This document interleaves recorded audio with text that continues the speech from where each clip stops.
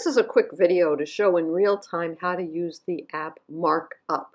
Markup only costs, I don't know, maybe $3, and I use it on my iPad, and it's a way that you can test things out. So let's get started.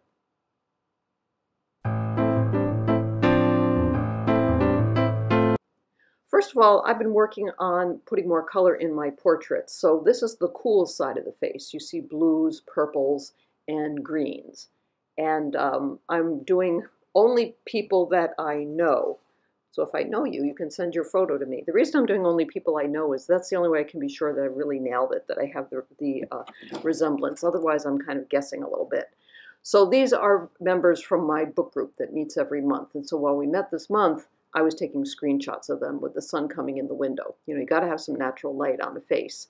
So that's the cool side, and now the warm side. Now the warm side is reds and oranges and a little bit of yellow. And anything that's white, you know, I'm going to leave the white of the paper white because, as you know, that's my sign off.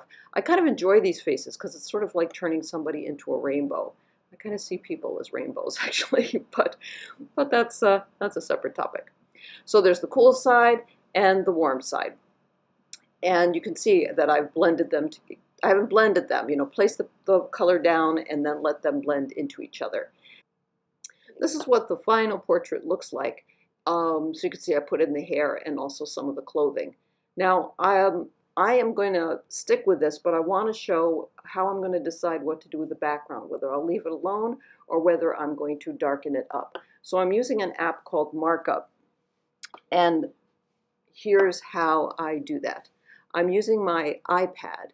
So there's the reference photo and the painting. Now I'm going into the app Markup. So I'm going to click on that. And I did it ahead of time, but I want to do it in real time with you. So I'm going to get rid of what I did. All right. So I have a pencil, an iPad pencil, which you don't need. I've been using my finger for years and years and years, but I decided to upgrade and get one of these pencils.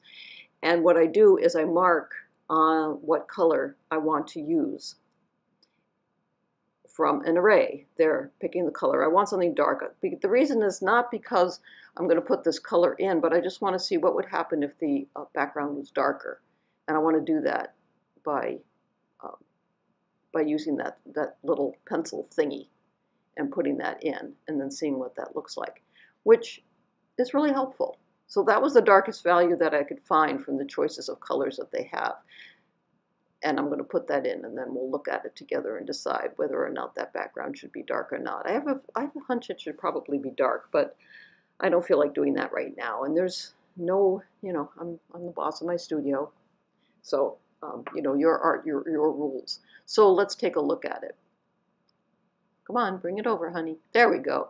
I like that better. So I probably am going to darken up the background.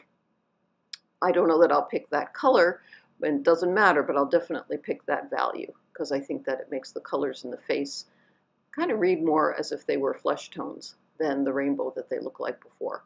But like I said, I'll do that later, and who knows if I'll post it or not. You know how I am with paintings. As soon as I'm done with one, I'm like, oh, can't wait to get to the next one.